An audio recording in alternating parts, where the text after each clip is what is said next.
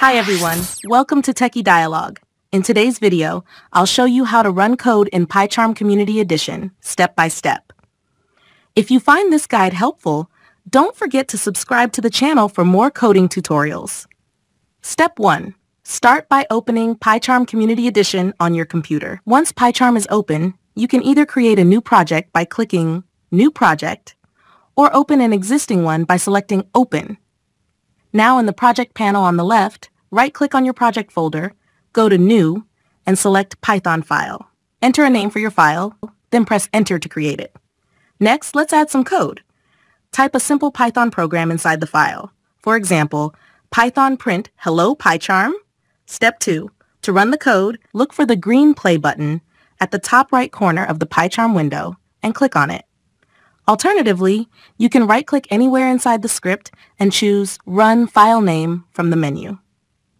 Step 3. Once the script runs, the output will appear in the Run window at the bottom of the screen. If your script prints something, like in our example, you'll see Hello PyCharm star displayed there. And that's it! You've successfully run your first Python script in PyCharm Community Edition.